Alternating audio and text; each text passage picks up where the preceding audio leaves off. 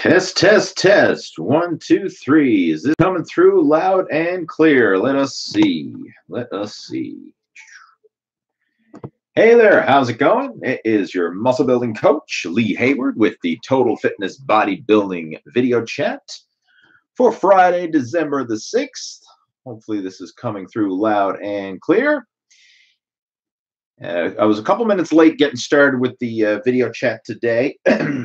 On Fridays, my son Harvey is at daycare, so we were picking him up, and we were a few minutes late picking him up at daycare. So that's the reason why I was a little bit later than normal. But hey, I'll make up for it. We'll go a little bit later to still have an hour-long video chat. So for those of you who are tuned in right now, if you can hear me, if you can see me, if this is coming through loud and clear, please let me know in the chat window. I'd like to know. Just make sure that I'm not talking to dead air out there. If you could do that for me, just say it's coming through loud and clear. You can hear me. You can see me. I'm waving my arms, all that good stuff. If it's coming through, let me know. Loud and clear. Thank you, Andrew. We've got Brandon joining. Andrew's joining. If this is your first time tuning into a live video chat like this, I want to welcome you. It's always nice to have new people. And if you're a regular returning again for another week of Q&A and chit-chat and all that good stuff, then welcome back. And the way these video chats work is I'm going to be hanging out here over the next hour and answering any questions and topics of discussion that you have with regards to fitness, nutrition, building muscle, losing body fat, and getting yourself back in shape. So anything that you would like to discuss, feel free to post that in our video chat window, and I'll do the best that I can to help you out over the course of our video chat today. Just to give you a couple little updates with my own training. For those of you who are regulars, you realize that a few weeks ago, I actually had suffered an injury in the gym. I tore a tricep, my left tricep. I ended up tearing it, but it's on the mend. Thankfully, it was only muscle fiber tear. It wasn't a full tendon or ligament detachment, so it's healing up pretty well. Like, I was actually in the gym today training. Now, of course, when I say training, it's rehab work, like very lightweight, but I have full mobility. Like, I can move my arm, lift it all the way up, move it around. It doesn't really bother me. Like, I can feel it. It kind of feels like sore, almost like if you really had a hard workout, and it always feels that kind of soreness, but I can't lift much weight. Like, when I'm doing exercises, I'm using baby weights, literally. Like, I was doing some tricep work with like 20 pounds on the weight stack, shoulder presses with 20 pounds, pull downs with 20 pounds, like whatever the smallest weight on the machine. That's what I'm doing exercises with, and just doing high repetitions and going through the motions. And the main thing at this stage is just to keep that muscle active, to keep movement and blood flow and circulation there, and to prevent scar tissue from building up. And I think that's why it's recovering and healing up as well as it is because I'm doing a little bit of exercise every single day, even if it's just some mobility work at home, like some arm circles and different mobility exercises, kind of stuff that I would do if I was warming up prior to a workout. I'm doing that on a daily basis. And that frequent activity, that frequent movement is what's helping to aid with the recovery of my torn tricep.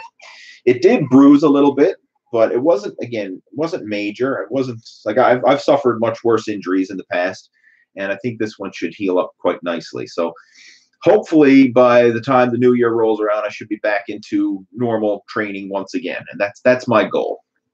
So I'm quite fortunate that it was only a minor injury and not a major one, not a major setback. Now, in the meantime, like, I've been still keeping on track with my nutrition, keeping on track with cardio. In fact, I've probably even bumped up the cardio since, because I know I'm not burning calories through weight training as much as I normally do. So I want to make up for that through some extra cardio, make sure that I don't gain fat in the process, because I'm on a good roll now, and I want to keep that momentum going, right? I don't want to let myself get fat and out of shape because I've gotten an injury. Like, a lot of people use excuses to let themselves go, like, oh, I'm injured, or I'm busy, or the holidays are coming up, or whatever. Like, there's always going to be something coming up, right? Life is always throwing challenges your way. Like, very few people have everything perfect, where there's no challenges, no obstacles, nothing to deal with, and you just, oh, I have nothing better to do than to go to the gym and work out every day and I have all the time in the world to prepare my meals, and everything's just great. Like, I don't know anybody who's in that situation. Like, most people are busy, right? You've got a family, you've got your career, you've got responsibilities, right? You've got challenges. Like, stuff is always going to come up. Like, it's people always say, well, when I'm not busy, or when I get this done, or when I get that done, or when I have more time. Like, no, it doesn't work that way. You have to just make the best of your situation right now and deal with it. Right? That's the reality of it. And if you can master that, like, just make the best of your situation and deal with the challenges as they come and still move forward, that's the key to making this a lifestyle and having that long-term success, rather than the whole on and off, yo-yo, up and down, putting your program on pause and thinking, oh, I'll resume it again later on. Whatever progress you make while you're on, you're going to lose while you're off. So this whole on and off again mentality, it's literally a waste of time, right? I mean, I've seen so many people have that type of mentality, and ultimately, even though they've probably been working out on and off for years, they're still in the beginner phase. They still look like a beginner. Their body is still at that beginner phase, even though they've been doing it a long time. Because, let's just say you work out consistently for 6 weeks, and then you get busy, you get sidetracked, and then you take several weeks off, and then you say, oh, okay, well, I'll get back on and I'll start working out again. Well, you're always just restarting. You're never making any progress. It's like one step forward, one step back, one step forward, one step back. Like, you don't make any progress that way. You're just always spinning your wheels going nowhere. Whereas if you can just keep moving forward, even if it's just a small bit, like if you can commit to a small, simple program, a simple nutrition plan, but it's just slow, steady progress moving in the right direction, that's much better than this whole extreme all or nothing approach, right? Like, I actually was talking to some of my coaching students. We have a private coaching group, and I was sharing it. Like, a lot of times when people have the all or nothing mentality, very rare do you get all, but more often than not, you will get nothing. So if you try and take that approach to your fitness, like all or nothing, I'm going to wait till everything's perfect before I start, you're never going to make any progress. You're always going to be just stuck in a rut, right? You have to make the best of whatever situation and whatever life throws at you. So in my case, I mean, of course, I had the injury, but that hasn't stopped me. I'm still pushing forward, working within my limits, working within my pain threshold. But every single day I'm doing something, whether that's cardio, whether that's weight training. I mean, the meals, 80 to 90% of the time, they're on track. So again, think of long-term consistency over, that's what's going to move you forward. It's none of this on and off extreme approach. So just wanted to share that with you, because I'm sure there's few people probably wondering how things have been going with regards to that. All right, we've got some questions and people joining in, so let's just jump right to it. Got myself a bottle of water, fresh bottle. This one's empty. Lots of bottles of water, or well, one empty bottle, one full bottle. So wet the whistle and we'll jump right in.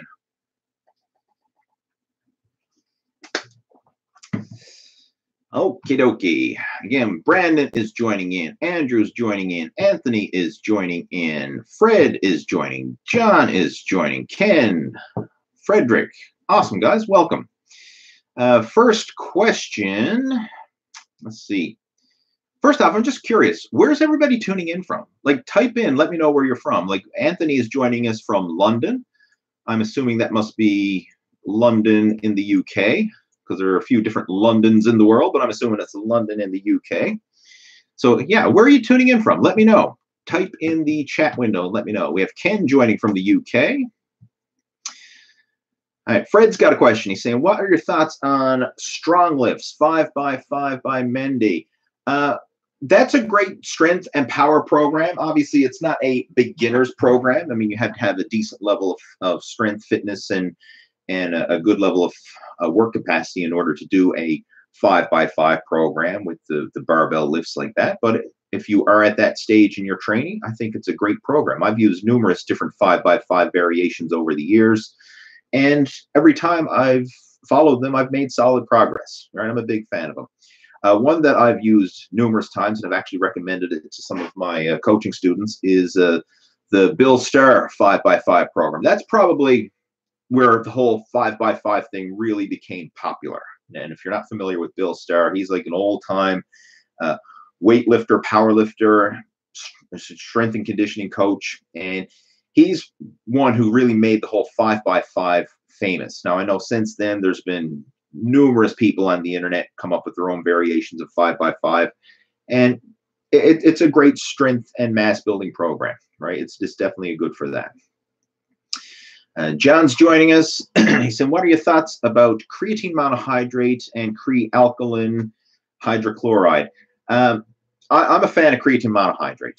Like, creatine monohydrate works. I take that personally. I've been using it for years. Like, literally, I've been taking creatine now since 1994 or somewhere around there is when I started using creatine, and I'm still using it. Every single day I have one serving, which is approximately 5 grams of creatine monohydrate, and that's just a staple in my nutritional protocol. I mean, I take that every single day, just the same as I take my vitamins every single day. It's just a staple that I have there. And the way it is with creatine, it's not this miracle supplement, right? But it does work, right? I mean, hands down, it definitely does work. It'll help to give you that. What it does is it provides the ATP energy, adenosine triphosphate, which is the energy that's used for high intensity strength. So like weight training, any explosive training, any type of explosive athletics, that's the type of energy that creatine gives you. And in addition to the strength and energy benefits, there's a lot of health and mental and cognitive benefits. So it's a good overall strength and health supplement. I mean, I'd recommend creatine to people even if you're not working out, just for the overall health benefits of it. But as far as the Kre-Alkalyn, I've tried the Kre-Alkalyn myself, and personally, I don't think it's as good as the creatine monohydrate. I've liked the monohydrate. I keep using that over and over again. It works well for me.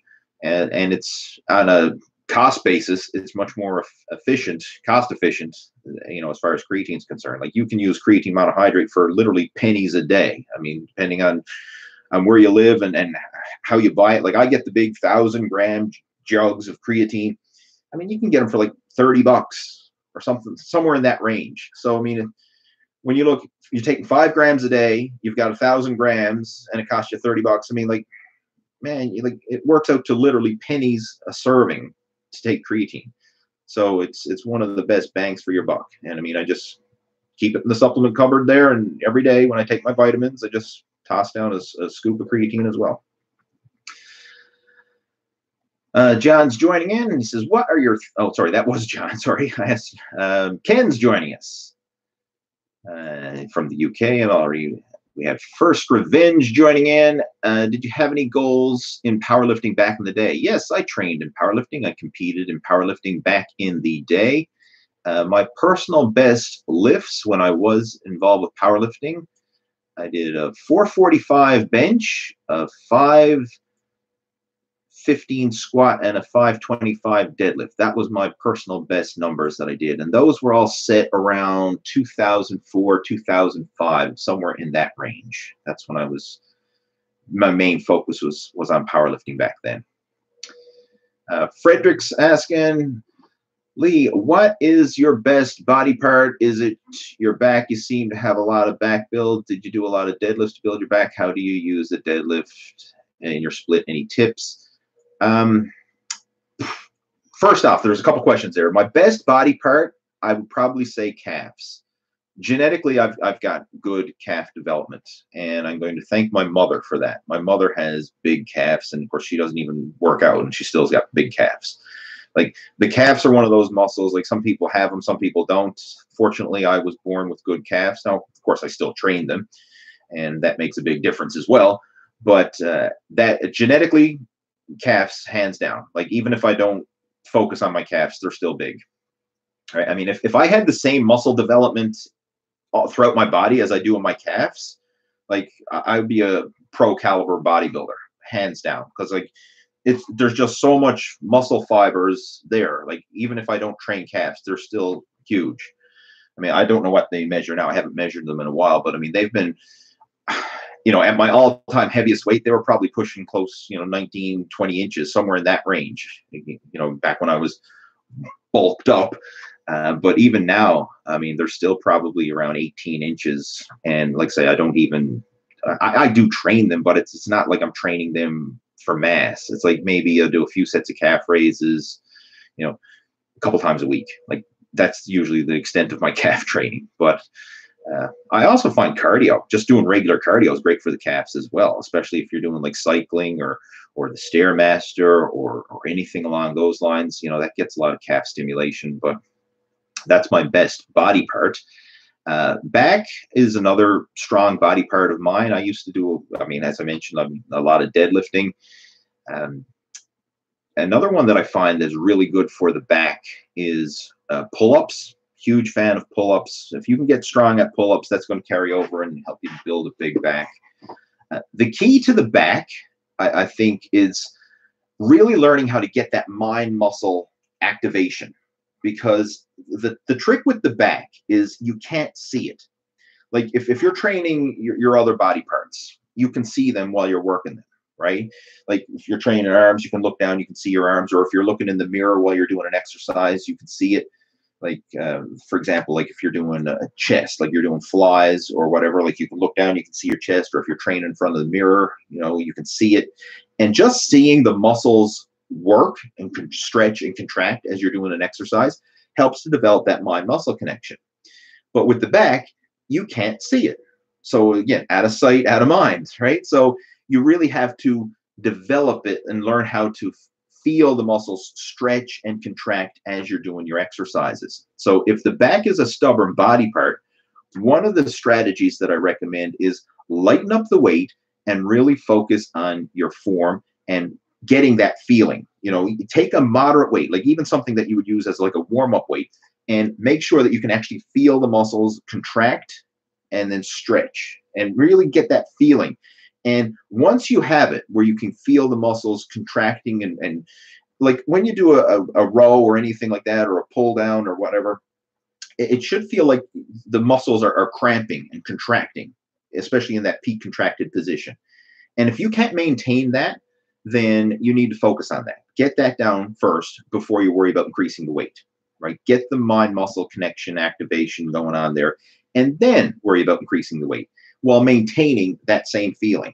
So that's critical when it comes to the back, right?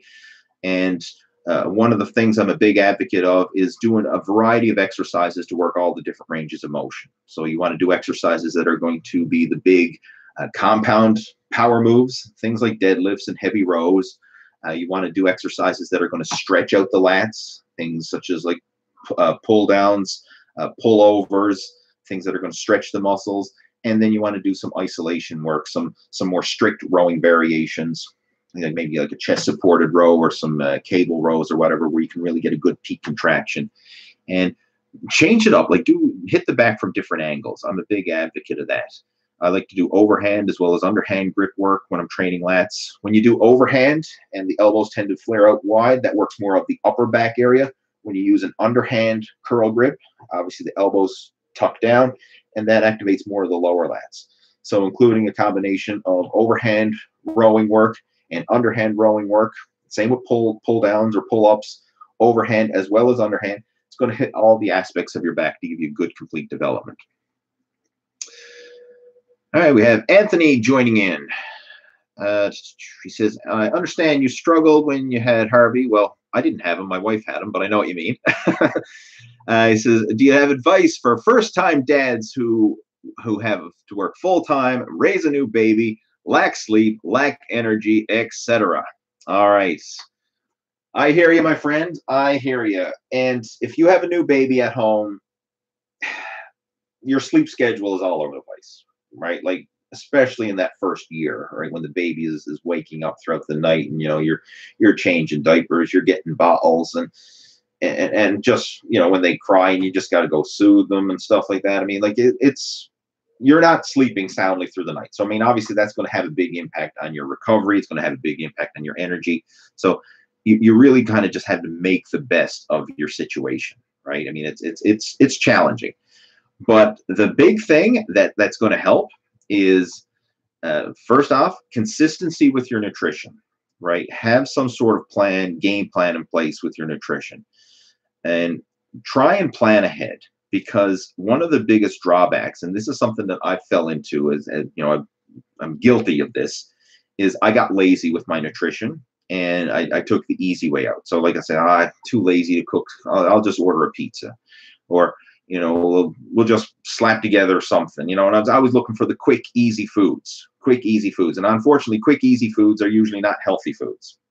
And I got into that bad habit of eating a lot of junk, a lot of snacks, a lot of just stuff that you can quickly grab on the run. And I kind of justified it by saying, oh, well, I'll just do it today. I'll get back on track tomorrow. And then, of course, tomorrow came, and I'm like, I'll get back on track next week.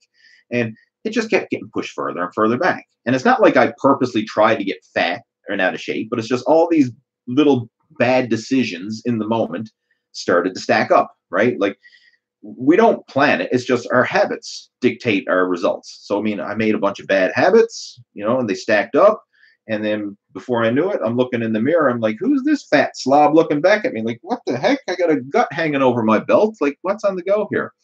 And then, of course, when I'd be posting stuff, like making YouTube videos or whatever, like people were saying, like, who's this fat slob giving fitness advice? And I'm like, man, I got to get my, SHIT together, right? I got to get something together. So that's when I really, over the last couple of years, said, no more, right? I got to figure out a way to make this work, right? And that's basically what I did. So in my situation right now, I work out 3 days a week, like in the gym 3 days a week. So it's not very time consuming, right? Like I mentioned earlier, I mean, you don't have to have the all or nothing approach. You just have to be doing enough consistently over the long term to move you in the right direction. So it doesn't have to be perfect, but it has to be good enough, and good enough consistently. So for me, 3 weight training workouts a week. If I can't make it to the gym for a weight training workout, then I will do some body weight exercises at home. If you have some sort of home gym equipment, whether that's like dumbbells or resistance bands, then you can utilize that as well. But make sure that you're just getting some consistent exercise in there, even if it's not optimal, as long as, like, anything is better than nothing, right? Even if it's for 20 minutes, like a 20-minute body weight circuit, or like a 20-minute dumbbell routine or something like that, is better than skipping a workout entirely. Same with the cardio. Like on my off days from weight training, I like to do cardio. And actually, in my case, I do cardio every single day, right? And it doesn't have to be high intensity cardio. It doesn't have to be anything grand, like take the dog for a walk. That's cardio.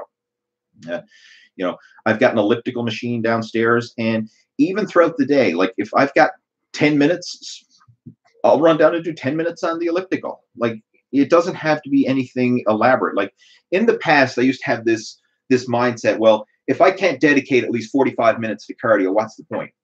And when I had that mindset, very often, like say, if you have this all or nothing mindset, you rarely ever get all, and you very often get nothing.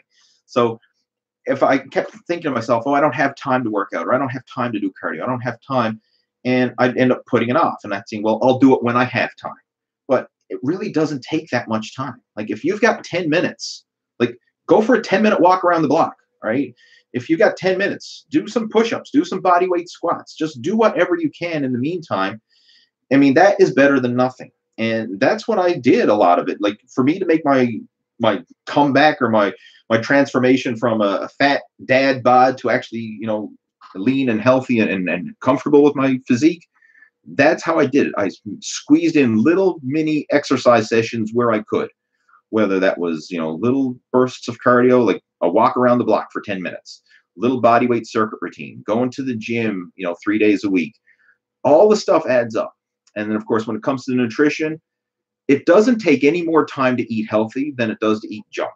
And that was a big realization that I had to come to, because once you get into the junk food habits, it's easy to give in to the junk food habits and to keep those negative habits going. But today we've got it so easy. Like you can eat quick and healthy. And I made a YouTube video not too long ago showing this. Just go back to my most recent videos on the YouTube channel. I can't remember the exact title of the video now. Yeah, I'll just find it for you there real quick, because if you want to go check it out, it's come on, where's it to? It's where's it to? Quick and easy fat burning meals. Quick and easy fat loss meals. It's one of the most recent videos. If you go to my main YouTube channel there now, you'll see it. But that in there, I share some of the strategies that I use right now have quick, simple meals on hand. And it's like I say, we're spoiled these days because it's just as easy now to grab a healthy, fat-burning meal as it is to grab a fast food, junk food, fattening meal. So there's really no excuse, right? It's just you making better food choices. And all these little choices, the choice to do a little 10-minute workout if you have time versus no workout at all, the choice to have, you know, a healthy meal versus a non-healthy meal. All those little in-the-moment decisions are what's going to shape whether or not you get in shape or whether you become a fat, out of shape dad bod. So that's my advice, is just to make the best of every little opportunity you get. That's going to have a huge impact. And again, it doesn't have to be perfect. You just have to focus on the progress. All right, another question there. This one's from Anthony. Okay, that's actually just a continuation from the first one. All right, let's move on. Mehdi is joining us, and he says, what do you think is the best approach for 6 to 10 rep range for hypertrophy going into a third block of hypertrophy push-pull legs or upper lower? All right, let me read that again. What do you think is the best approach for 6 to 10 reps range for hypertrophy going into a third block of hypertrophy push-pull legs or up? So I guess the question is push-pull legs or upper or lower. Honestly, it's whatever you, it depends on you. Like, you can make both work, right? Push-pull legs works, an upper lower body split works. It's what works best for your schedule. Now, if you've been doing one consistently and you like it and you want to keep doing it, then keep doing it, right? I mean, like, there's no perfect program. That's one thing you have to realize. Like, you can make any program or any split work. Like, there's so much nonsense and debates over the best split, the best routine. The best program is the one that you follow. Like, going back to the question I just answered, like, even if you just have time for little mini workouts, but you do them consistently, that's better than the best planned, most complex hypertrophy training split that you don't follow consistently. Like, consistency is the key. It's not the plan. It's not all the different variables and stuff like that. I mean, now, if you're an advanced athlete and like you've got you got all your ducks in a row, right? I mean, your training is nailed down, like 100% consistency. Your nutrition is nailed down perfect, right? Your sleep is optimal. Your lifestyle habits are in line. Like, you have everything lined up for you. Then, you know, you can work on the variables of, okay, what's the best set and rep pattern? What's the best split? You know, how am I going to optimize this based on your goals? But for most people, and like I'm talking about like people that I've been coaching, they don't need the most optimal training split with everything outlined to the finite detail. They just need to be consistent with the basics. And quite honestly, that's all I'm doing. I'm just consistent with the basics, day in, day out, and just making that little bits of progress over the long term. Like, I don't overthink it. And honestly, when you don't overthink it and you just focus on doing the basics, it takes the stress out of it and it makes it so much easier, right? I mean, it's like a burden lifted off your shoulders when you don't have to, you know, nitpick. Like, I'll give you an example. I was talking to someone at the gym today, and this person's, you know, hired a nutrition coach to help them follow a fat loss program. And they were getting stressed out over their diet because their coach had chicken breast, like whatever it was. Let's just say it was 4 ounces of chicken breast in with their meal plan. And they accidentally got chicken thighs. And they're like, oh my God, I have to recalculate all my macros now because I have boneless, skinless chicken thighs instead of boneless, skinless chicken breast. Like, who gives a shit? Like, seriously, it's such a small detail.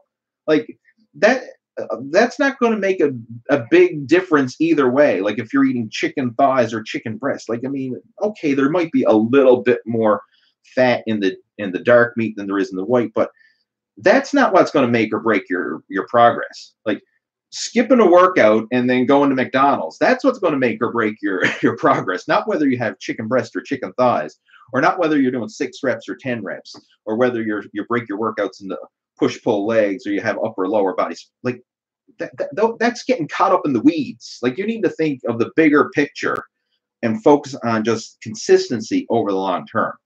Again, Once you have that in place, then you can start nitpicking on the details. But if you don't have that in place, then the details really don't matter. And that goes for so many people, right?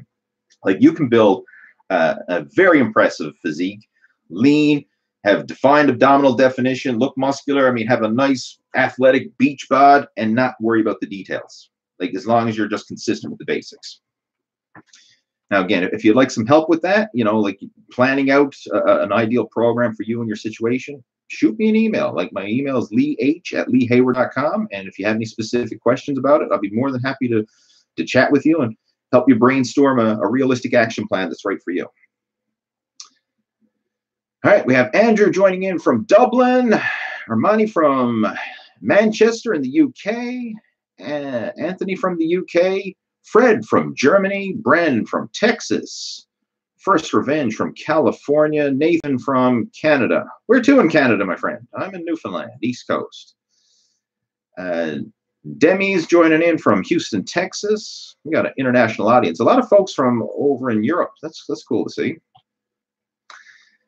Jay joining in from Ontario. John coming in from New York City.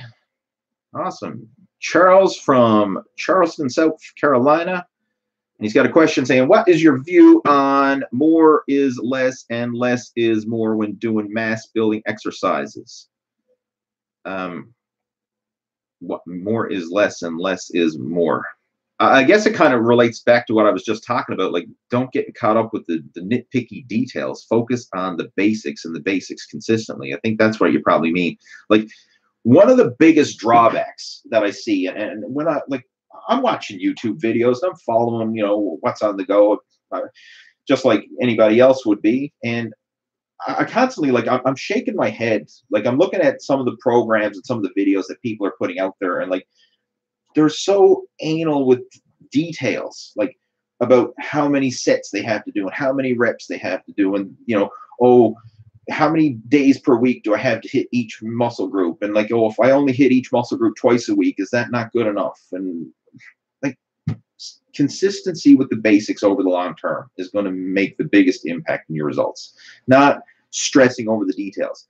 And one of the drawbacks is when you try and make a program too complicated, too detailed, too rigid, is it makes it harder to follow. And if it's harder to follow, you're less likely to follow it consistently. Like if you have a simple, easy plan that you you're not overwhelmed with, like it's simple, but you can do it consistently, that is going to be 10 times better than having the most complicated plan that you follow inconsistently. So I'm always a big fan of just sticking to the basics, mastering the basics. Like I've seen a lot of advanced athletes, a lot of, you know, professional, like bodybuilders and powerlifters and stuff, and national level competitors. And like some of the guys who, like, when you look at them, you're like, holy crap, like, dude, like you're in shape. And then you actually start talking to them about their program, talking to them about their nutrition. It's not as complicated as you think it is. Like more often than not, these guys are not doing some crazy, weird, wacky exercises or some weird, wacky set rep combination and stressing out over all the nitpicky details. They are just masters of the basics, and they're mastering the basics day in, day out, week in, week out, year in, year out. Like that's what builds results. It's not, you know, stressing out over nitpicky details that in the greater scheme of things don't matter.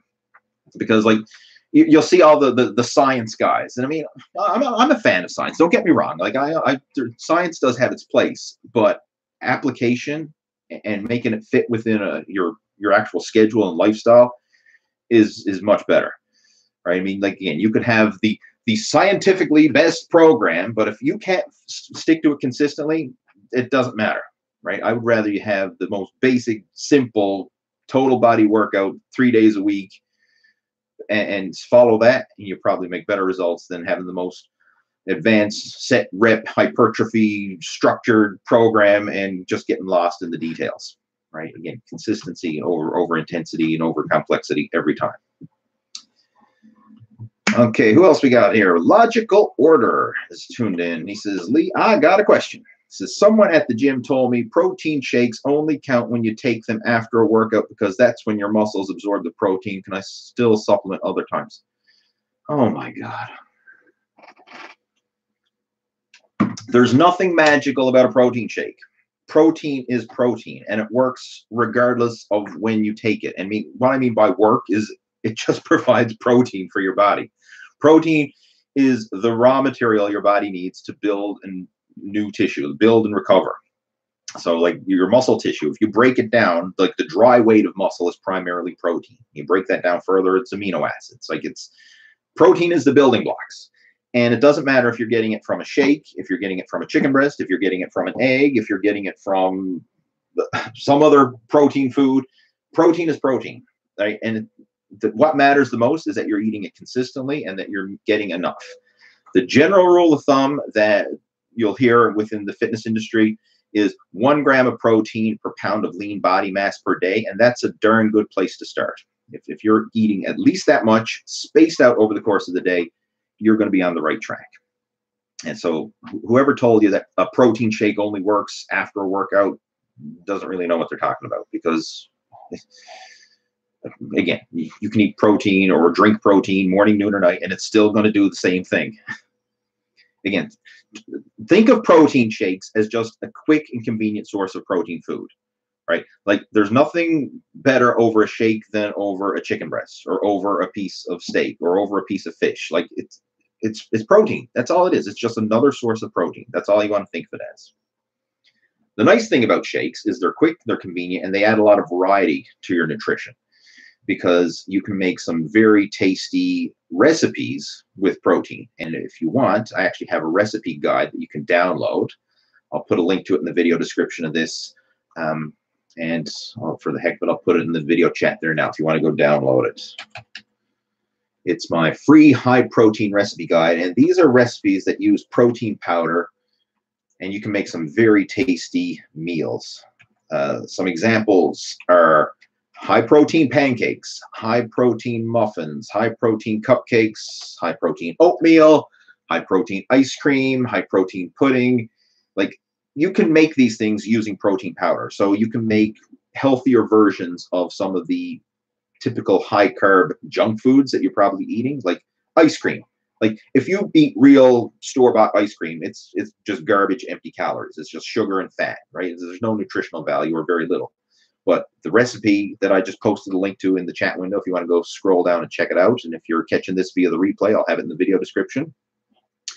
That allows you to make high protein, healthy ice cream that's actually going to fuel your muscle building goals and aid with fat loss. So like you can make healthier options using protein powder. So like I rarely drink a protein shake, but I consume protein powder in some of these recipes. Like I'll like to make high protein oatmeal.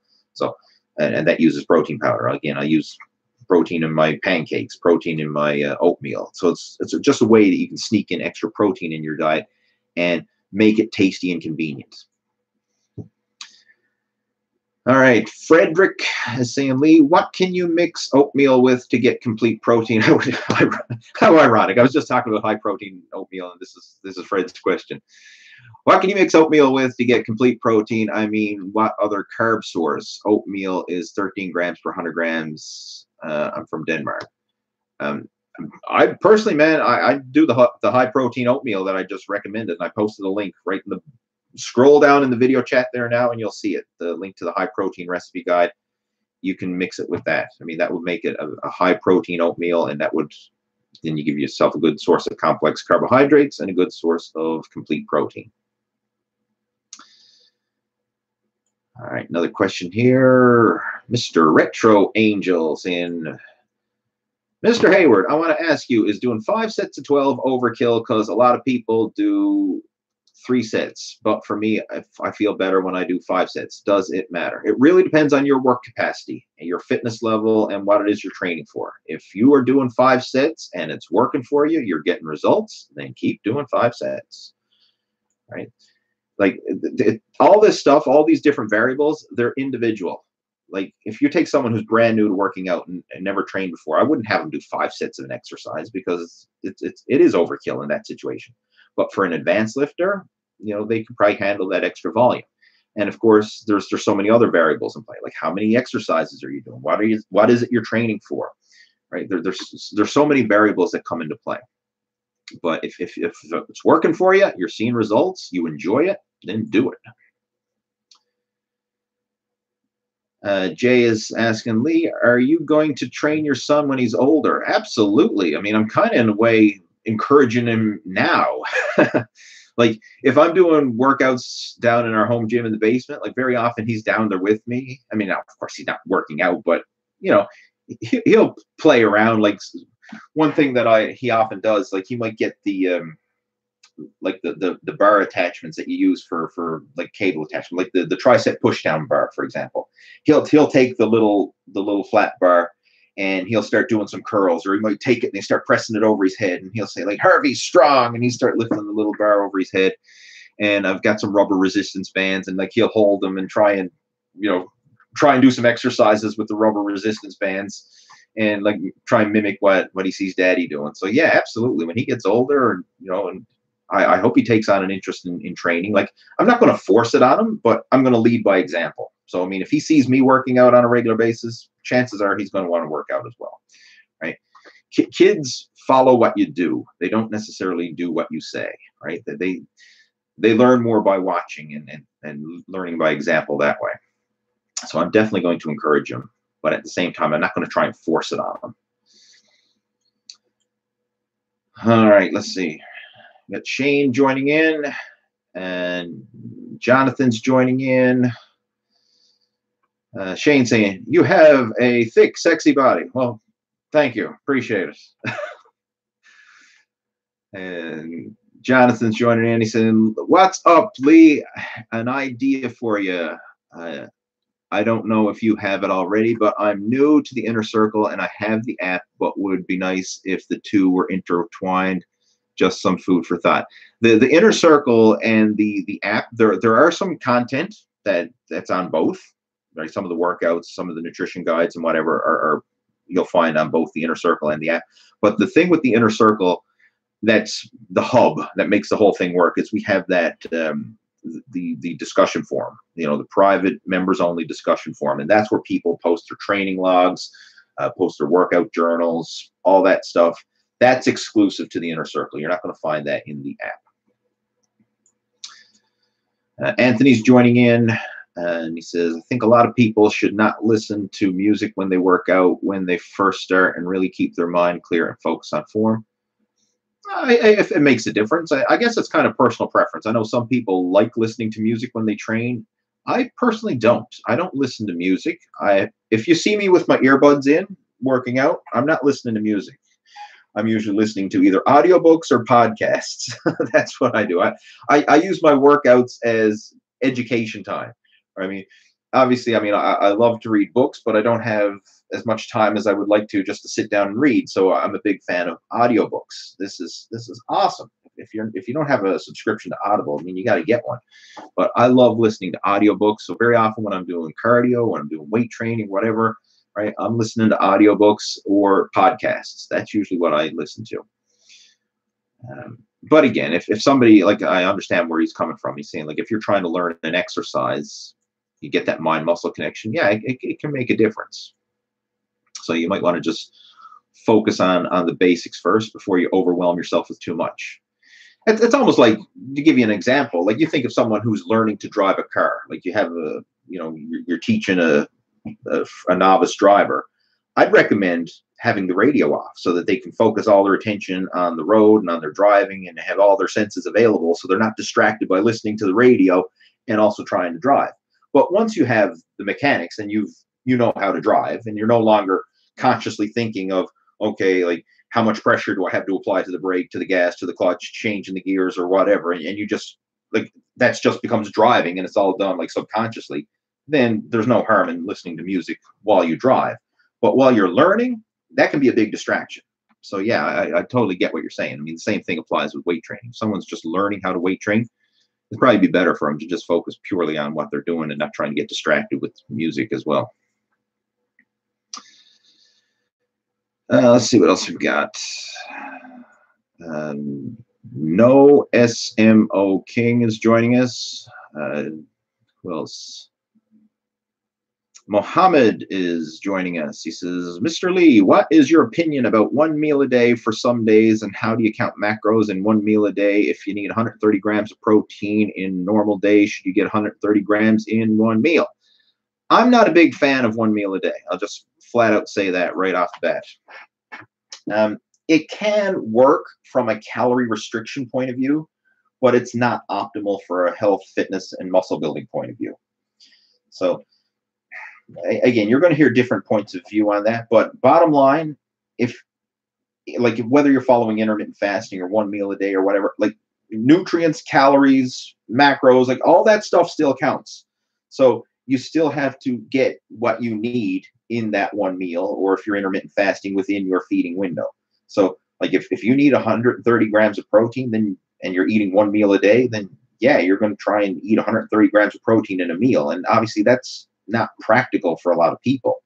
I would much rather you have 3 meals a day, split it up, right? Rather than trying to slam it all back into one meal a day. Like, you need to look at the bigger picture. It doesn't matter whether you're eating 6 meals a day, 3 meals a day, 2 meals a day, or 1 meal a day. What matters is what you actually eat. It's the long-term average, like over the course of the week, over the course of the month, over the course of the year. Like, that's what matters. Like, a lot of people get caught up in the weeds, and they're just thinking of the details, and they think, well, I'm going to follow intermittent fasting, or I'm going to follow 1 meal a day. Like, first off, I have to ask, why do you even want to eat 1 meal a day? What's your reason behind it? And then we'll figure out, and maybe it is because you want to, lose body fat. Well, why don't you just eat smaller meals, right? Rather than try to have one big, massive meal. I mean, first off, it's not good for your digestion, right? I mean, like trying to slam back all that big meal and then having your, all that food in your belly. I mean, that's a lot of food, right? Like, let's say you're trying to get 1 gram of protein per pound of body weight per day, and you weigh 200 pounds, and you're trying to get 200 grams of protein in a single meal. I mean, yes, you could physically do it, especially if you're, eating a lot of high protein foods and then washing it down with protein shake and everything else, but it's not practical. Like, you'd be much better off to break it up over 3 or 4 meals throughout the day and have smaller, more manageable, easier to digest meals than trying to slam it all down into one big meal. I think the popularity of the whole 1 meal a day thing is primarily from a weight loss point of view, and it can work in that situation. It's kind of like a lazy man's diet, because instead of, like, you could literally not even have any nutrition plan whatsoever and just eat 1 big meal a day, and more often than not, you would be in a calorie deficit if you only ate 1 meal a day, because you probably physically cannot consume enough food volume to be in a surplus in one feeding. So that's where it comes into play from a fat loss point of view. And I mean, when you look at it from that point of view, okay, yes, I mean, if that helps you to lose weight and you're really overweight, I mean, okay, it might work, but it's not optimal. I would much rather see someone eat regular meals throughout the day and make better food choices and learn how to optimize their nutrition, rather than just simply trying to eat 1 big massive meal a day and do it that way. So I'm not a huge fan of it. So what else we got? NOSMO King is joining us. He says, a new subscriber here, Lee. Can you give me some advice on stopping sugar cravings? Is it just willpower? After a meal, I always crave sugar, cakes, chocolate, etc. It's a little bit of both. To get the ball rolling, it is going to take some willpower on your part, but you need to change your habits, because willpower is a very finite resource. Willpower is not going to last forever. If you just try and rely on willpower, sooner or later, that willpower is going to run out and you're going to give in to the cravings. You have to learn how to make better food choices. And you can do that with natural, unprocessed foods. What you'll find is, as you start to incorporate more natural, unprocessed foods in your diet, you'll naturally have less desire to eat the processed stuff. So my number 1 suggestion for someone who's trying to improve their eating, instead of thinking about what you have to cut out, think about what you have to add. So, prime example, like every single meal, fill up on lean protein and vegetables. That's my 2 go-to. Like every meal, no matter what. right? Protein, veggies, protein, veggies. I make sure to fill up on that. And I eat a lot of volume when it comes to protein and veggies. Like a typical meal for me, a big garden salad, right? I'll get a great big, bowl, like maybe like a cake mixing bowl or some big serving bowl, and I'll eat the whole thing myself. Like I will fill that up with, like when I get these pre-made bags of salad from the grocery store or whatever, like I'll literally, depending on the size of the bag, if it's a small bag, I'll dump the whole thing in and I'll eat the whole bag of salad myself. It's one of these jumbo bags that you get at Costco. I might eat half of it, but I will eat a ginormous salad. Like normally what you would divvy up between like 3 or 4 people at the dinner table is these little tiny, side salads that you get, like, which is like ridiculous. I would eat that whole thing myself. So fill up on the veggies. And then I would fill up on protein, whether that's chicken, meat, fish, eggs, turkey, whatever your protein source is, fill up on that first. And that will pre-fill your belly. That will give you a lot of eating volume and a lot of eating satisfaction. And then you naturally have less room to eat the junk food afterwards. So that's a habit. If you can start implementing that, that'll go a long way. Another one that's really good for sugar cravings is swapping out the sweets for fruit or for berries. Like after I have a meal, like if I'm still craving something sweet, I'll very often have a piece of fruit, or I'll have some berries. Like one that I like to do a lot is I'll just get some like frozen berries, and I'll mix it up with some fat-free Greek yogurt, and that's like a great dessert. I mean, the Greek yogurt helps to bump up the protein. Frozen berries, I mean, I'll let them thaw out a little bit so they're eatable, but I like the cold texture of the berries and the yogurt, and you mix that all together, and that gives me like a sweet dessert that I will enjoy. And again, very high in nutrients and yes, there are some sugar in the berries, but it's not the same as like cake or sweets, because you're getting the fiber and the nutrients and the antioxidants in the berries. So, I mean, you're getting some nutritional value along with it. Another one that I like to have as well is my high protein ice cream recipe, which is included in that recipe guide that I posted the link to in the chat window. You can go download that. That's a great one for satisfying cravings. High protein pudding. Like for me, I use protein powder as my alternative to get my sweet tooth fix. Because I mean, like a lot of protein powders, especially you get a nice, good, high quality whey protein, it tastes good. Like you get a nice chocolate flavor, or maybe a cookies and cream flavor, or a vanilla flavor, or whatever.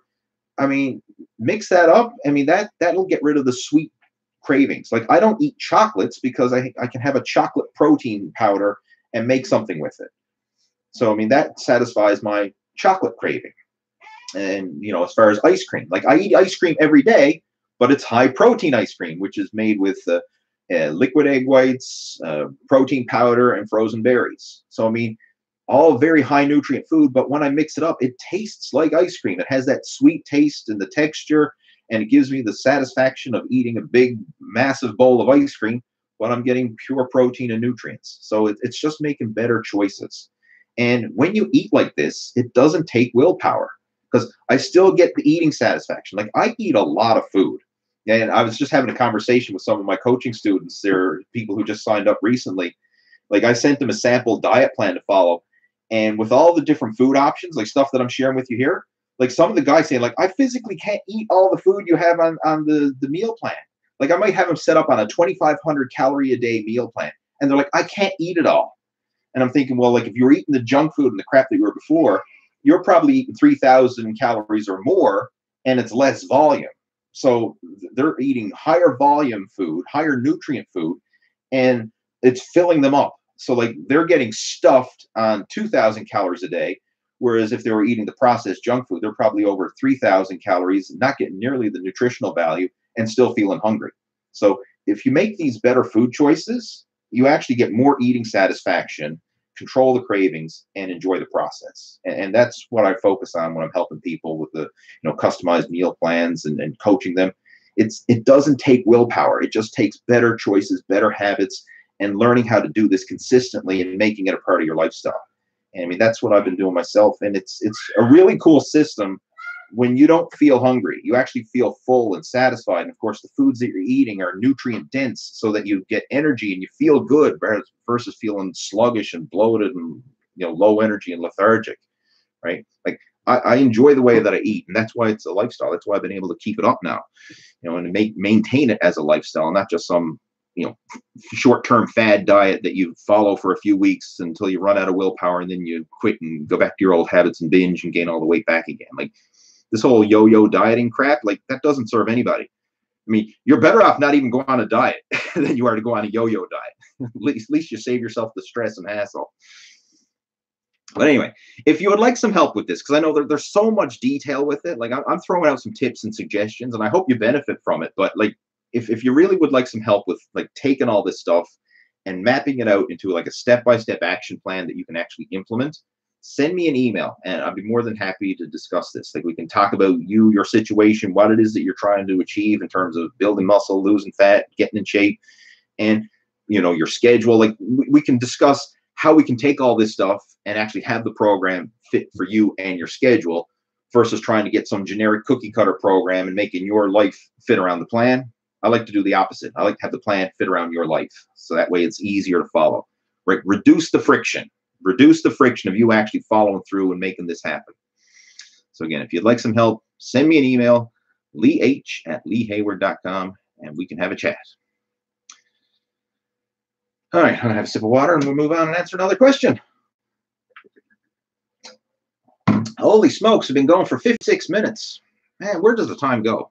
I love doing these video chats. I really do. And I mean, when the time just flies. Like, shit, it feels like I just started and we're almost an hour in already.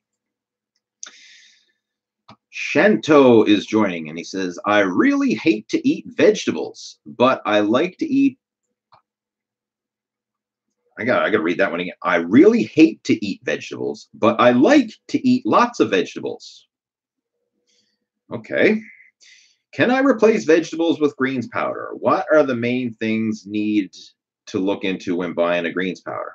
All right, first of all, I don't really understand your question because you're saying two completely opposite things. You say, I hate to eat vegetables, but I like to eat vegetables. Unless you mean you hate to eat them, but you want to eat more. Maybe that's what you mean. And then you're wondering about replacing vegetables with greens. All right. Greens is basically a supplement for your vegetable intake, just the same as like protein powder is a supplement for your protein intake. Like ideally, you'd be better off eating the whole food, but a supplement is like the next best thing. So the way I look at greens, just look at it exactly like that. Like visualize it as a supplement for your vegetables, just like protein powder is a supplement for your protein. I use both. I mean, I have greens powder, I have protein powder, and I will add them into my meal plan as needed. So for example, if I don't get a lot of vegetables with a particular meal, then I'll supplement with the greens powder to make up for it. Like I'll give you an example. Like let's say for breakfast, you're in a hurry, you want to get out the door and you don't have time to have a big meal or have vegetables. That's a great time to slam down a greens shake. I mean, in fact, you could even make up a blender smoothie and put greens powder in with the smoothie and protein powder. So you're getting your veggies and you're getting your protein, and you mix it all up. If you want to throw in some fruit with it or whatever, and have like a liquid meal with all the, the nutrients that you need, you could do that. Like that's a great way to get some extra, nutritional value in your meal plan. So greens have their place, and the way I use it, again, if I don't get enough vegetables with a meal, I will supplement with greens powder. Just the same as if I don't get enough protein with a meal, I'll supplement with a protein powder. What are the main things to look for with a greens powder? I tell you, one of the top quality greens powder that you can get is Athletic Greens. I'll just post a link to it in our video chat window there if you want to go check it out. This is kind of one that you can use. I mean, you can order Athletic Greens if you want, or you can use it like as a benchmark to compare other greens supplements that you're going to get. Shit, how do I state this?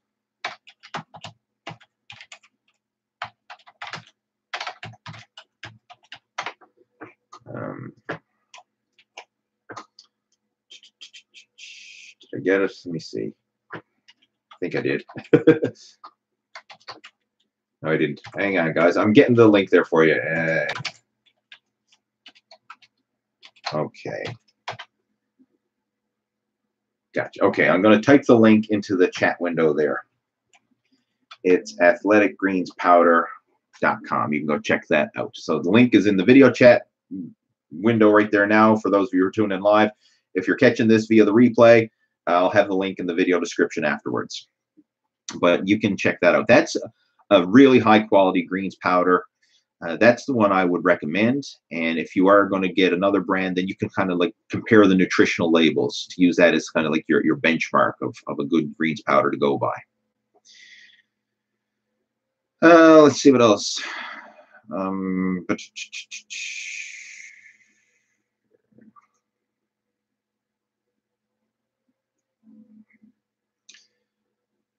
Let's see. All right. We're just scrolling through some questions here. Let's see. That was... Shit, I lost my place. We were talking about greens. I scrolled down to type in the link there in the video chat, and I lost my place. Just a second, guys. All right, that was Shane's question, or no, sorry, Shanto's question. Okay, we have Farad is joining us. I believe he's from Thailand. How's it going, my friend? He recently followed through with the Lose Your Gut challenge that we had earlier this month. He's got a question. He says, Coach, I can't sleep more than 5 to 6 hours per night, but when I wake up, I'm fresh. What do you think? If you're getting a good quality 5 to 6 hours of sleep per night, like and restful sleep, that's the main thing, right? I mean, but ideally, I would try to get more sleep. I mean, like, you know, the general rule of thumb is like strive for 8 hours, but it's kind of individual. Like, I've talked to a lot of people about this. Some people need a lot of sleep. Some people don't need as much. So it's kind of, there's an individual thing there. One thing I would probably recommend if you're not getting enough sleep in the night is if you can squeeze in a nap in the afternoon, that will make up a big difference, right? That's something that I very often do myself. Like if I don't sleep well or don't get a long night's sleep, I will sometimes make up for it with the nap in the afternoon if my schedule allows. And I find that helps to just recharge my batteries and give me a little energy boost, and I find it quite helpful. But the main thing is how you feel and how you perform. Like if you feel rested and energized, I mean, you're getting 6 good hours of sleep per night. I mean, some people can function fine on 6 hours of good quality sleep. I think it's the quality of sleep is more important than the length of sleep. Like if you get 8 or 9 hours, but you're tossing and turning and you're waking up and going to the bathroom 2 or 3 times throughout the night and all that kind of stuff, no, that's not good quality sleep. But if you get a good solid 6 hours of restful sleep, you know, and that's more powerful and more beneficial than, 8 hours of unrestful sleep. So again, it's the quality over the quantity is the biggest thing you want to focus on there. Okay, Armani's saying, thanks for answering my question. Really appreciate it. You are welcome, my friend. Carl saying, does squatting, benching, and deadlifting really increase testosterone temporarily, and can it build muscle everywhere? All right. Working out in general helps to optimize your testosterone levels. Like, yes, the big exercises, the squats, the bench presses, the deadlifts, they do have a higher level of neuromuscular activation when you do them because they're such big, demanding exercises. But as far as spiking your testosterone levels, like it has a slight benefit, but it's not major. Seriously, like if you were to like measure the amount of testosterone increase, like of someone doing a workout with squats, benches, and deadlifts, and someone doing a workout without squats, benches, and deadlifts, like it's going to be minuscule at most. But those are good exercises for building mass simply because you're working so much muscle. Because like you think of a squat, like it's not just the legs that are getting involved. Like a squat is obviously you're working your quadriceps, you're working your hamstrings, you're working your hips, you're working your inner and outer thighs, you're working your core, your spinal erectors, your obliques, your traps, your whole body comes into play. When you're doing a bench press, like it's not just the chest, right? It's the chest, the shoulders, the triceps, and all the stabilization muscles throughout your upper body that come into play. When you're doing a deadlift, I mean, basically the exact same muscles that come into play with squatting, and plus you're also getting a lot more trap and arm activation in there as well. So these muscles build muscle, these exercises build muscle everywhere because virtually every muscle comes into play when you squat, bench, and deadlift, right? I mean, like if that's all you did, squat, bench, and deadlift, you would still develop all the major muscle groups of your body. And I've actually gone through training phases in the past where I've just primarily focused on squat, bench, and deadlift. mean, there's a lot of powerlifting programs that just prioritize those 3 exercises, and guys get big and strong all over. So they're definitely good fundamental exercises, and they can help you to build muscle.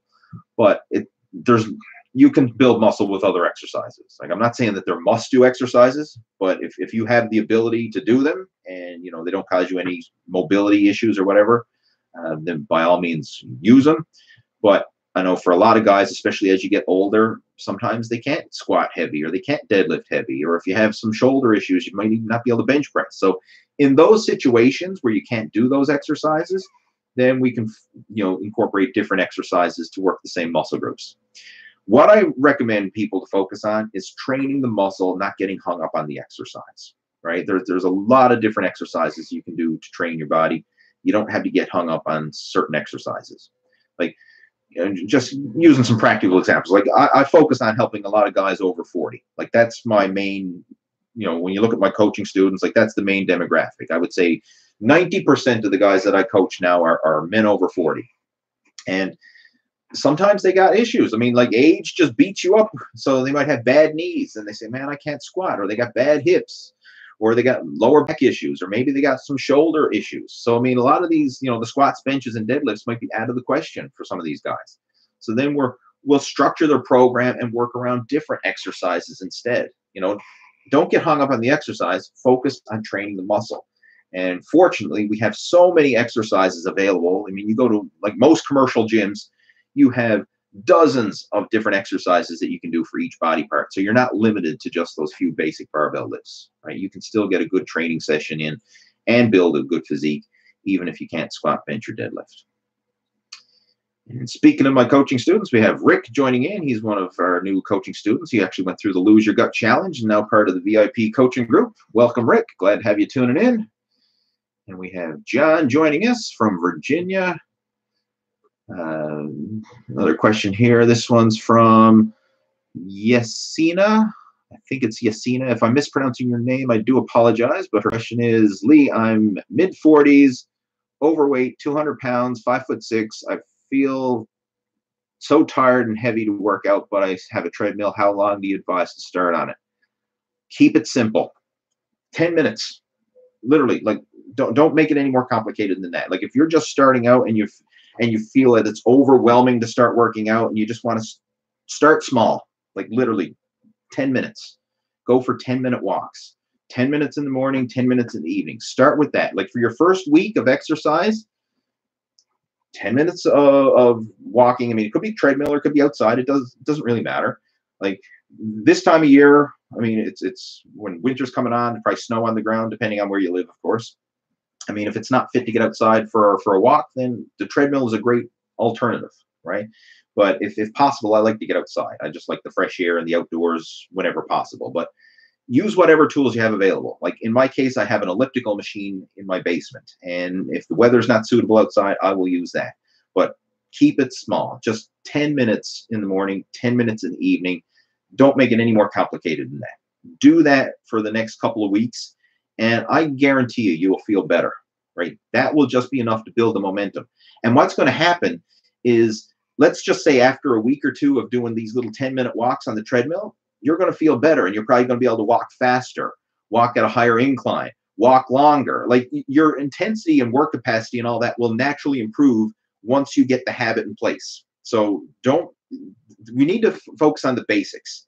Like, the hardest part of exercise is starting. The hardest part of going to the gym is showing up to the gym. Like, what you do once you're there, that's the easy stuff. The hardest part is to get off your ass and get to the gym. The hardest part of using your treadmill at home is getting off your butt and getting on the treadmill. So just make it a habit to do that. Like, even if you're walking for 5 minutes, I mean, do that. Like, don't make it complicated. Just focus on the habit. Heck, even if you have to walk for 60 seconds, I would rather you do that and do 60 seconds in the morning and 60 seconds in the evening, and just build the habit. Build the habit of consistency. And then once you have the habit in place where you're doing it, you're actually getting off your butt and getting on the treadmill, you can always walk a little faster. You can always walk a little longer, or walk at a higher incline. You can always make it more challenging, but focus on the habit. The habit is the hardest thing to build, right? I mean, that applies to everybody. Like for those of you who are struggling, you're like, oh, I find it hard to get to the gym. I find it hard to work out. I find it, just focus on getting there. Don't get overwhelmed with what you've got to do once you're there. Just focus on actually showing up. Showing up is the hardest part. And once you master that, the rest is easy. All right, let's see. Where else? So that was okay. Logical Orders joining in. Ralph is joining in. What else? Another question here from Jesus Vale says, what's your thoughts on eating beef rare as opposed to cooking it very well done? Are more nutrients kept in the rare versus rare less cooked meat? It's, I mean, obviously you want to cook it to the point where it's cooked, and you know, I wouldn't recommend eating raw meat or anything like that. But if you want to eat your meat rare or medium or whatever, I mean, that's fine. I mean, obviously if you burn it up, then you're going to destroy more of the nutrients in the cooking process. That's kind of applies to everything. I mean, the more you cook it, you're going to lose a bit of the nutritional value. So yeah, I would recommend rare to medium for the steak. Like I personally don't like a well done steak. I mean, if a steak is well done, then it's burnt. I like a little bit pink in the middle, right? I like it, you know, well cooked on the outside, obviously, but I want it pink in the middle. So I mean, that's the way I like it, and I guess that would be considered medium.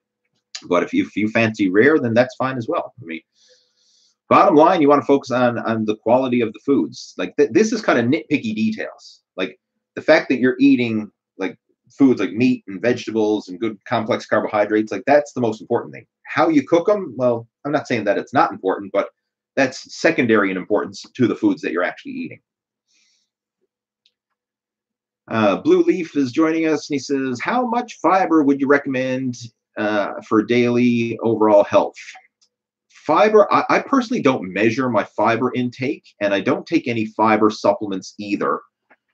But what I do, I eat a lot of natural unprocessed foods, vegetables, fruit, you know, foods that have natural fiber in there, like oatmeal and potatoes, you know, sweet potatoes, things of that nature, beans, legumes. All those foods have high fiber. So I'm getting a lot of fiber through my diet just through the natural unprocessed foods that I eat. I don't like supplement with fiber supplements. And in fact, I'm not a fan of fiber supplements because I find that they can sometimes have the opposite effect of what you're looking for. You're much better off eating real fiber through real foods because the way the body processes it and utilizes it, it actually is more efficient than having a concentrated fiber supplement. Right? I've actually seen people sometimes get constipated taking fiber supplements because it can actually bind you up inside because it doesn't process and digest and pass through as easily as real fiber in natural unprocessed foods. So as long as, if you're following like the general guidelines that I recommend, like having vegetables with every meal, then you're going to cover your fiber intake, right? You don't need to worry about adding extra fiber or counting the grams or whatever. Just make sure that you're eating, you know, natural unprocessed foods throughout the day, and you'll have your fiber intake covered. All right, let's see what else we've got. Roshan is joining us, and he's asking, what do you think of canned food and ready frozen meals? It has its place. I mean, obviously, if you can have nice fresh food like fresh fruits and fresh vegetables and all that, I mean, that would be ideal. But I mean, frozen is great. Like I'm a big fan. Like I buy big bags of frozen berries. I buy big bags of frozen vegetables. You know, the thing about frozen is it's when it's picked when it's supposed to be picked. So it's picked when the food is ripe, and then it's frozen very quickly, so it maintains the nutritional value of fresh. So I mean, frozen is really good. I'm a big fan of frozen veggies and frozen berries and things like that. Canned, it can still be a suitable substitute. I mean, it's quick and convenient. I mean, I will have canned foods on hand sometimes for the convenience factor more than anything. Like if I'm in a jam and I don't have time to, you know, cook up some food, I'm like for example, if I don't have time to cook up a chicken breast or a steak or something like that, I'm gonna crack open a can of tuna fish and have that as like a source of protein. I mean, I wouldn't recommend relying on it, but like having it in addition to a good overall diet, it's certainly better than going for the sorry, the processed junk foods. Like you'd be much better off having a canned tuna fish or canned vegetables or something like that versus like a slice of pizza or like French fries or burger or junk food or whatever. So fresh or frozen, ideally. Canned, you can use it in moderation. I mean, I personally do. I'll tell you one thing that I do have sometimes, and I find that it's a great filler and it adds a lot of variety to my eating, is sometimes I'll have like canned soups. And you got to read the nutritional labels when it comes to this, but like a lentil soup or something along those lines. It can sometimes add a lot of flavor to food, or sometimes like even a tomato soup or something like that. Like if I'm cooking up meat, or something, I'll probably pour in a can of soup with it to add some variety. Like if chop up some chicken breast, throw in some vegetables, throw in a can of lentil soup with it, and like stir it all up in the pot. And it actually makes a nice, tasty meal, and you get some extra, nutrients that way. So I'll use that from time to time as well to add some variety to my meals. How are we doing? Hour and 15 minutes in. All right, I'm going to answer another question, then we're going to clue it up, guys. Let's see. I'm going to scroll through. I mean, I appreciate all the comments and support. We're getting a lot of positive feedback coming through here. Let's see.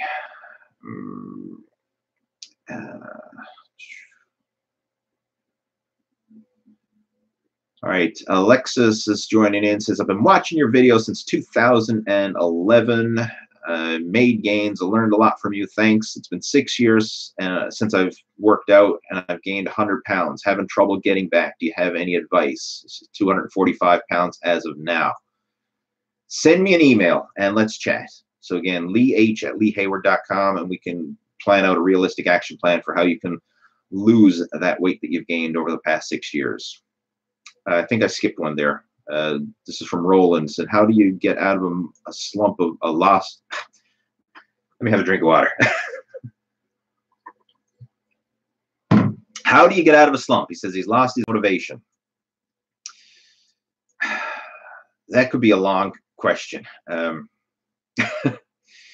big thing, I'll end with this. That's actually a good question to end this whole video chat on. So again, I'm going to clue it up after this one. When it comes to motivation, you really have to dig deep and think of why do you want to lose weight, build muscle, get back in shape, whatever it is that you're looking for, right? And it has to be bigger than the superficial goals of, oh, I'd like to look better, or oh, I'd like to lose 10 pounds before holiday, or whatever. Like, I mean, there's nothing wrong with those goals, like looking better or something like that, but it has to be something bigger. You have to have something bigger that's driving you. And very often it has to be something bigger than yourself. And I'll give you an example. In my case, like back when I was competing in bodybuilding, my main motivation, well, actually, let me even backtrack. I'll just share my whole story of how I got involved with fitness right from the start. When I was going to grade school, right, I got the shit kicked out of me by the bullies, right? The bigger kids would pick on me and bully me and, beat me up in the schoolyard and all that. So my motivation started with, I wanted to get bigger and stronger so that the bullies wouldn't pick on me. So I actually started with martial arts. That's what I got involved with first. That led to weight training. And then once I got involved with weight training, then I became introduced to powerlifting and bodybuilding, and that really sparked my interest. And then I got involved with the sport, right? So then it became a competitive aspect. So now I was an athlete competing, and my goal was to improve in competition. And then for years, that was my main motivation. I just wanted to do better than I did the year before. I wanted to win a competition. That was my main driving force, right? I wanted to become Mr. Newfoundland and Labrador. That was my main driving force for years. And I was very determined because I lost a lot of shows. It took me 10 competitions before I won my very first show. 10 competitions over the course of 12 years. Because the way it was, well, the way it is with our local federation, we only have one show a year because Newfoundland is a fairly small province population-wise, so we only have one competition a year.